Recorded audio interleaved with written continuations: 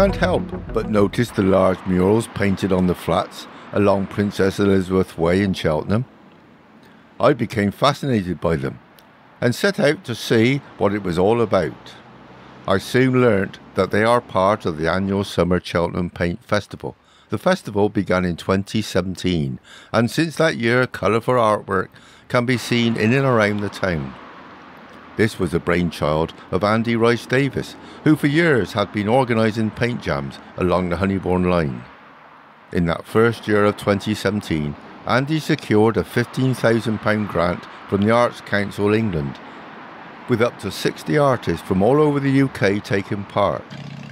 Now an established part of Cheltenham street scene, with over 150 artists participating, including renowned Sophie Tuttle, Tank Petrol and Bubblegum. They have certainly added a new dimension to the town. If only Banksy would make an appearance, or has he? Many of the paintings are overpainted each year for the start of the new festival, so sadly, if you see on the internet a painting you liked from say 2018, then the chances are it no longer exists. Now sit back and enjoy a tour of the 2023 Paint Festival.